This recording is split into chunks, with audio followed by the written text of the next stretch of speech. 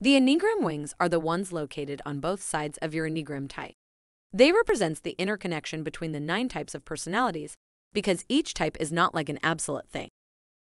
The Enneagram wings show us the relation degree between a predominant type with a neighboring type. Let's dive into the wing 9 with wing 8. The comfort seeker is a subtype resulting from the encounter of the type 8 and 9, which means that to the natural, easygoing, and serene style of the 9s, we add a little of the intense and reactive traits of the 8th. What we find by crossing these two, it's a unique blend, which potentiates the sociability and adventurous instinct of the Enneagram. They love to share with other people and please them. As they are very empathetic, it's easy for them to identify others' needs and try to spread wellness and a chill ambience. 8s and 9s are part of the gut triad.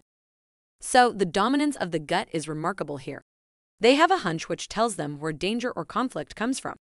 As soon as they identify it, they avoid it or face it, more actively than passively to ensure their safety.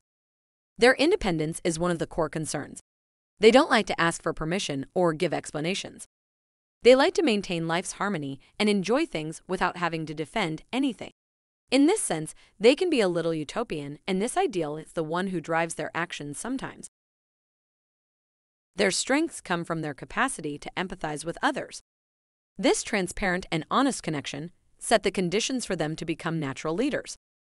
Their optimism and serenity makes them very engaging. It's fun and relaxing to work with them, besides they are very committed when they find their place in the world. They have a strong discernment sense, which guides their actions to the most fair path. They are very supportive. Their weaknesses are related to their avoiding patterns. They feel very insecure regarding problems. They just try to ignore things and let time to solve them out. Setting boundaries, it's their main weakness. It's something they consider unnecessary or rude. Tracking their emotions and feelings and expressing them, it's the best way for them to overtake their self-repression. On this page, you will find further information about wing 9 with 8. Keep on reading and start having a deeper understanding of why you think the way you think. This will help you understand yourself better and improve those aspects of your personality that won't let you be the best version of yourself.